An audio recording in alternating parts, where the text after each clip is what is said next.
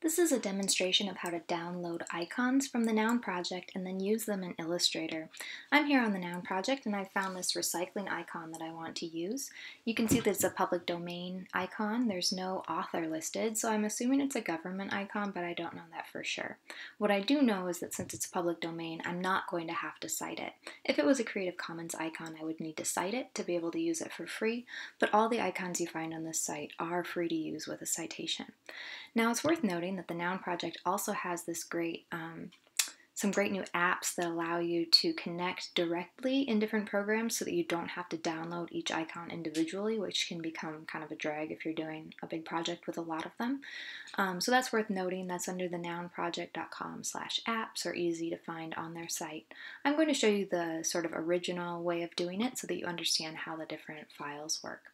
So here I am, and I'm going to click this download button.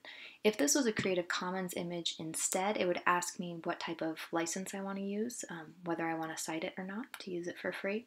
Here it's just giving me the two file types. PNG is an image file, which you can use on the web and for other purposes. I'm going to choose SVG in this case because it's the vector format. The difference here is basically the image format versus the vector. While that downloads, I'll be able to find it in Illustrator, so I'm going to go there. And in Illustrator, I'm going to go ahead and open that icon. And I'm going to search for noun. There it is. And you can see that it's an SVG file. I'm opening it here, and you can see the file name up here in the top left in the tab. So this is what the actual file looks like. You can see that there are just a couple pieces of it. I can zoom in to see it better. And this one doesn't have a credit line at the bottom because it's not a Creative Commons icon. Most of them will, and that's information they'd want to save.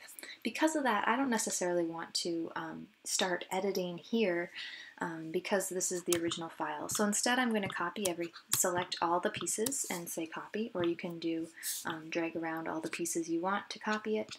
You can also do Command or Control A to select everything. And then I'm going to do you can either do edit copy or you can do the keyboard shortcut. And now I'm going to start a new file in Illustrator that will be an actual Illustrator file. I like using a print profile for my files in general because I find that the export works sometimes a little bit better than the web-based ones if you're not sure whether you're using it for web or print. And I'm going to go ahead and make it a square size just for fun to get started. The size itself does not matter too much when you're using vector graphics because you'll be able to export it at any size when you're done. So I'm going to go ahead and paste my content there. It's very small, so the first thing I'm going to do is scale it, holding down Shift.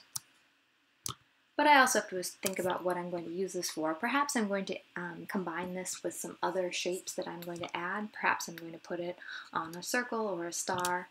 And in that case, I'd want to start thinking about how I'm going to combine those different shapes. But that is the basics of how you get the Noun Project icons into your own projects.